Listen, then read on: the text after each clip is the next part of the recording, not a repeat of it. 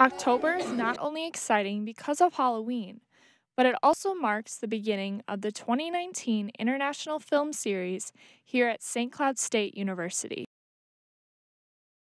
This is what Dr. Philippe Costaglioli had to say about the event.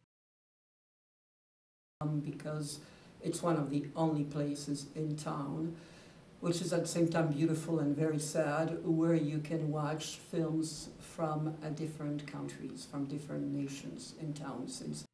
With each new semester, there is a new theme the film series will focus on.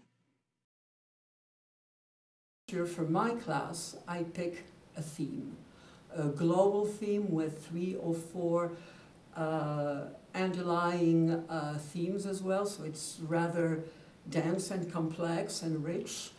And If you're interested in checking this event out for yourself, the International Film Series will be showing films a few times a month through December at 7 p.m. in the Atwood Little Theater.